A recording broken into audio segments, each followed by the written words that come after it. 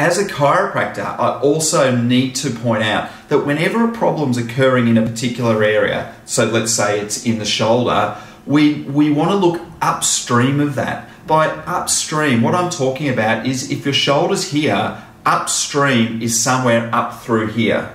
Now, in terms of the chiropractic philosophy and approach and understanding of the way the body works, your brain's running your body, and your brain sends mental impulses carried through your nervous system to all the cells, all the tissues, all the organs of your entire body.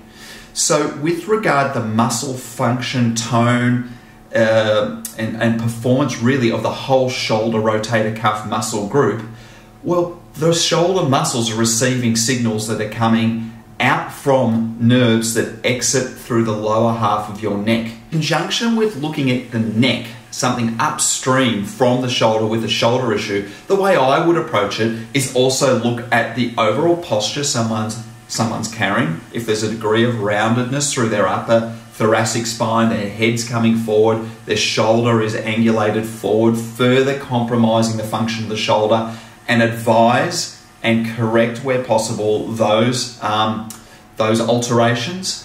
Look at the shoulder joint itself, look at the bony structure of the shoulder joint itself, and look to see if there's any structural adjustment that we can deliver to the shoulder itself to help the shoulder either sit in a different type of alignment or move differently in conjunction with working on the neck.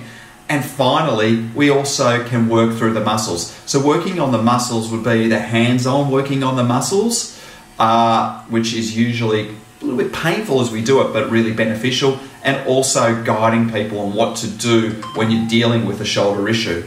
And I'm going to cover 3 really simple little exercises that you can do yourself if you are starting to deal with a little bit of a nagging shoulder. You're wondering, oh, what's going on? What can I do? You can start to do a couple of things which I believe will help you. And look, even if you haven't gone to see someone, you're not 100% sure what's going wrong, doing these little exercises won't cause you any harm anyway. Really what I am suggesting you do is, if this is the affected painful shoulder, hold it by the side of your body, straight down on the upper arm and your lower arm at 90 degrees. Use your opposite hand to almost clap against this hand like you're clapping, and use this strong arm, the unaffected arm, to hold your the affected arm in its position, but as you're trying to move the affected arm across your body. So this is stopping this hand from doing that. So I'm pushing into this hand with this one. If this wasn't here, this hand would go across, and hold that for a count of 10 and repeat it 3 times.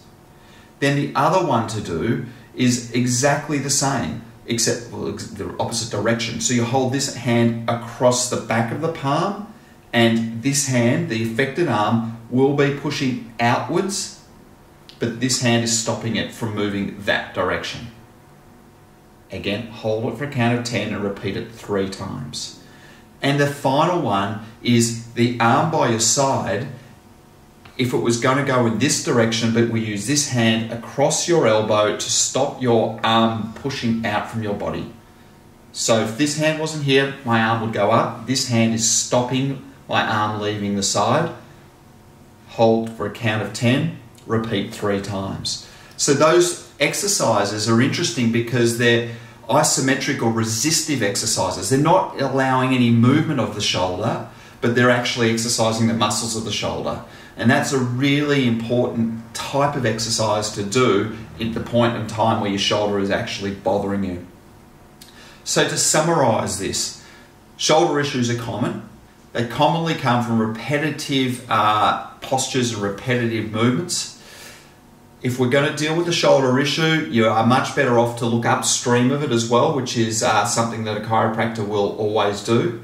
You often need work done on your shoulder, in the shoulder joint, around the shoulder muscles. There are certain exercises to do, and also the final thing, a bit of a downer to finish on, they take a long time to get better. But look, hey, that's just the human body. If we're dealing with the human body in a natural manner, it can take quite a long time for certain areas to respond and heal to its maximum potential. the shoulder is one of those areas. But don't despair if you've got some shoulder issues. They will eventually, in most cases, go away. It can just be a patience game and seeing the right person to help. So I hope this has helped you, and have a great day.